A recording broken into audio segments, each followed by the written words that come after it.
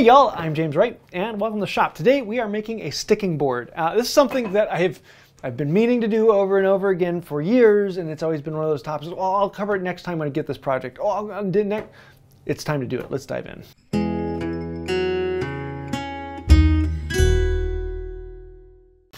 Only the best white oak, and only the best cheap pine. This is a relatively easy project and somewhat simple, but if you're going to be doing a lot of molding or small piece management, this is really kind of a necessary tool in the shop. A sticking board allows you to put grooves and details and molding onto small pieces that are difficult to hold on to. So there's going to be a sub-base piece, which I'm using this chunk of pine that I had. It's actually a really nice piece of clear pine. It's 1 inch by 6 inches solid, and I milled this up for a project years ago, and it's been sitting around, and I thought, let's go ahead and use this one. So this will be what holds these depth stops, and I'll have a link to these on the description below. They're relatively simple, and a lot of times if you have them flush with a bench top, they tend to clog up and fill with junk. But for something like this where they're open and you can just blow them out afterwards, it actually works pretty well. So rather than recessing them into two separate pockets, I'm going to make a large rabbet on the end of this and then carve out grooves for their rounded surfaces so that they can fit down into that. And so I'm going to start with a saw to cut down to the correct depth on the piece to create my depth stop, and then I'm going to come in with the router plane, and I thought I would bring the router plane in and take it down close to it, but I realized I really got a long way to go, and the router plane is a bit slow for something like that. So I'm going to come back in with my shoulder plane, and my rabbet plane, and I'm going to take that down. I would have been using my number 10, but unfortunately it's one of those things that I need to fix, and I just haven't gotten to it. So this actually works really well to get it close, and then I can come in with the router plane and take it right down to the edge, except for it wasn't quite as close as I thought, so let's bring that back in, and then the router plane again, and now we're down at the depth we want it to be. So this doesn't have to be terribly important because it does rest on several of these rounded grooves that will be going into it, and you'll see those here in a moment. Cut off any of the extra scragglers on there, and now we can lay out where these rounded grooves need to go for the hinge and the other rounded sections. And so I'm going to basically create a groove, rounded, that it fits into.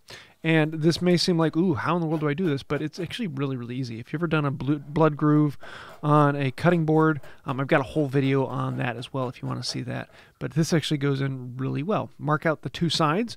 Find a gouge that is close to the radius you want, and then with a little bit of a stabbing motion, you can get a really nice clean round edge that will fit down. As with anything with hand tools, take your time, take it slowly, and test often, make corrections, and then do it slowly again.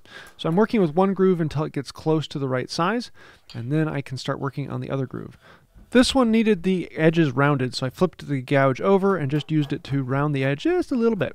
Then we can start working on the second gouge. Yeah, this one needs 2 gouges, and you really don't need to make 2 gouges. The second one you could cut out small rabbets beside the big circle hole we'll be putting in a minute. But I figured, since I've got the gouge out here, might as well do it. And it goes really quickly just to create this gouge, and it's a good practice to try something a little different. Again, practice this stabbing motion. It actually works very well to give you a decent amount of control. We want to make sure it goes down deep enough so that it will rest on there and not stick above the top.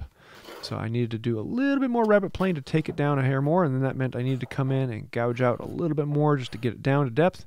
Also, when you put the depth stop in there, you will notice that it rubs on the wood and will leave marks where you need to take off more material. And once we get this close, now we need to drill a 3/4 inch hole for the center shaft to fit down into. And thankfully it is centered on that large groove, so it goes in pretty well. So we're going to drill a 3/4 inch hole, come at it from both sides so we don't blow out the edge, and I need a second one. One of these I'm putting in fairly close to flush with the end, and the other one I'm going to put in right beside it. This will give me the space I need so I can put in larger pieces, or I can put in little pieces and balance back and forth. The nice thing about shop projects is it's a great time to learn a new skill. They don't have to be perfect. And this is a chance you can kind of stretch yourself and try something a little bit different. Now on this, you can see how I have them spaced out here. I need to make marks, and I couldn't find my awl, so I used my depth stop. But yeah, you use what you got. Pre-drill holes, and then we're going to put in these tiny little brass screws to make sure that they don't move around. And then it's just reassembly. There's a spring that goes inside, a bolt that goes down through it, and then you can adjust this so you can have a different end stop on here that is at whatever height you need. So if you're working with thin stock, you can have a really thin piece on here. And they screw down in, lock in place, and they work really well. Just make sure they're flush with the end. Next, we need to put a fence on this. Now, I need a fence that runs the whole length of this board, but I need to make it movable so that I can have it up to 3/4 inch from the edge and then slowly move back by 3/4 inch increments. And the easiest way to do this is to drill a bunch of holes and then have the holes even on the bit to make them, well, you'll see in a minute. It gets a little confusing. So I need to have two different sizes. I need one that's a bit loose like this, and then I need one that is really good and tight. First thing I want to do is create stops so that this board will lock down to the bench. And so for that, I'm going to put the board on the bench, put the hole up through it, pound in a spot so I know exactly where it's at, and then drill the holes into the board. And on this, I'm going to put in 2 dowels that will locate into the dog holes on my bench. These are going to be a little longer dog holes because they need to go through the 1 inch of the pine and then the 3 inches-ish of the bench. I'm going to chamfer the ends so that they will go into the dog holes easily. And then they can go in. Now, for some of these small ones, I find that using a rasp is easier than using a plane. So kind of play it by ear and see which one you like. And they both do the same thing. They'll chamfer and clean up the end and give it a little bit of pointiness. I'm also going to need 3 smaller dowels that are about 2 inches. These smaller dowels will go through this fence and then into the base. So somewhere around, well, the fence is 3/4 inch tall and the base is 1 inch, so you don't want them longer than 1 3/4 inches. I think I made mine just a little over 1.5 inches long. And then I have another drill bit, and this one is actually auger bit. This one is actually a little bit tighter. This will create a small hole that I really have to pound these into to get a good fit. I'm going to be drilling a hole 6 inches in, 36 inches in, and 66 inches in. I made sure I had a very specific tick mark on all of them so that the hole was precisely where it needed to be along this. And the hole measurement on this is very, you have to make it accurate because you're going to be drilling the corresponding holes into the base as well. And you're going to be drilling a bunch of those so you can move them from one to the other. In the fence, we're going to then glue in the short dowels. And then into the base, we're going to be gluing in the long dowels.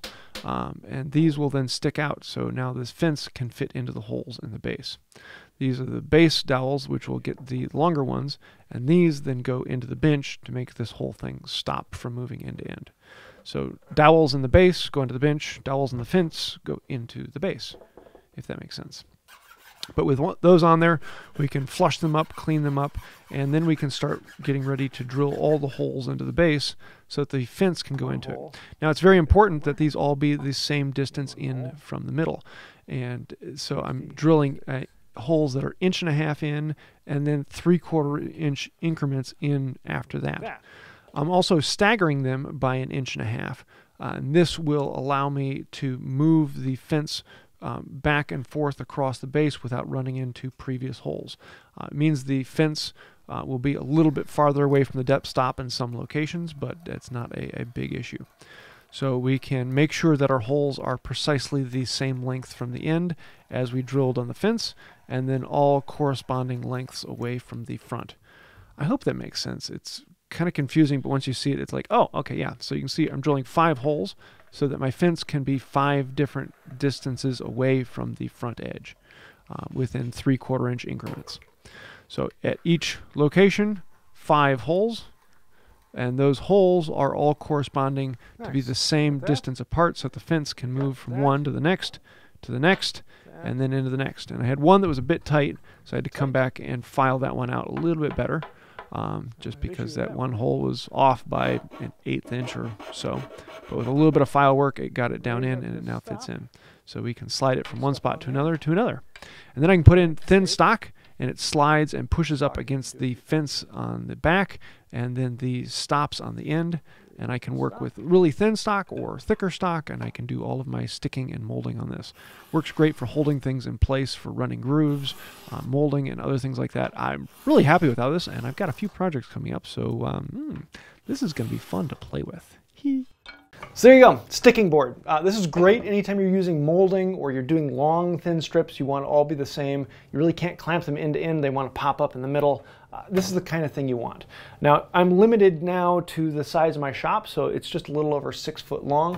But if I had a bigger shop, I'd probably make it about 8 foot because occasionally you're working with 8 foot stock.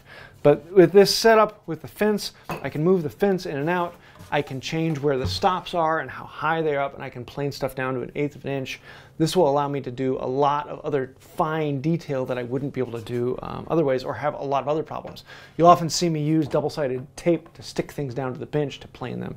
And this is a lot more elegant than that. So this is kind of a fun one. I have a little bit of tweaking to do on it to make it work right, but I kind of like how this is coming together. So if you like this or would like to see more information on it, let me know. I do have links to the hardware. It's a really straightforward system, and I kind of like it. Quick and easy project, so if you do a lot of molding, this is probably what you're going to make. I hope you like this. If you do have any questions, thoughts, ideas, things I could have done better on this, let me know that down in the comments. I do read through all of them, and I answer as many as I possibly can. So thank you for that. Also, if you want to help out the channel, hit like, comment, share, subscribe. Those things really help out and keep the channel going, and thank you for that. Also, look, all those patrons over there. They are patrons on Patreon. We also have people who have clicked the join button down below and become members, and we have special things for them, such as live behind-the-scenes recordings for making things like this. If you'd like to find out more about that, link to Patreon down below, or click the little join button and become a member. I think that'll do it for now. And until next time, have a wonderful day. This is a sticking board. It is there to get you out of sticky situations.